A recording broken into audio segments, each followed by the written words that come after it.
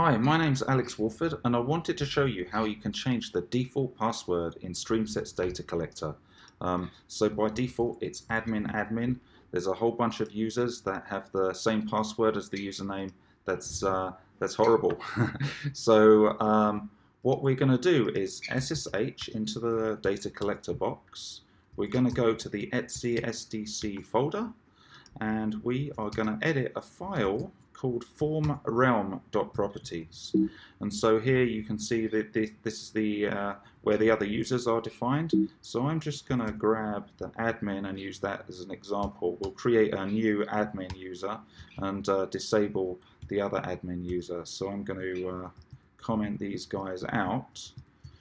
I'm going to change this admin user and call it A Wolford.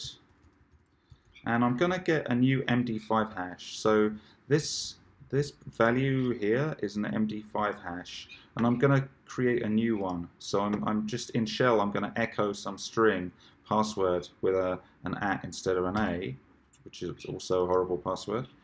And I'm going to paste that in the place of the existing MD5 string. Paste. That's it. Save this file.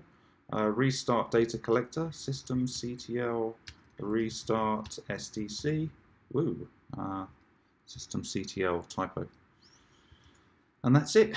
So in a moment, this will take, I don't know, probably between 30 and 40 seconds to restart. I'm just tailing the log file here, and when it comes back up, we'll be able to log in as A Wolford, and the admin account will be disabled. Okay, so it's back up and running. Let's try and log in. I'm just going to try admin first of all. No, can't log in as that. A Wolford, password.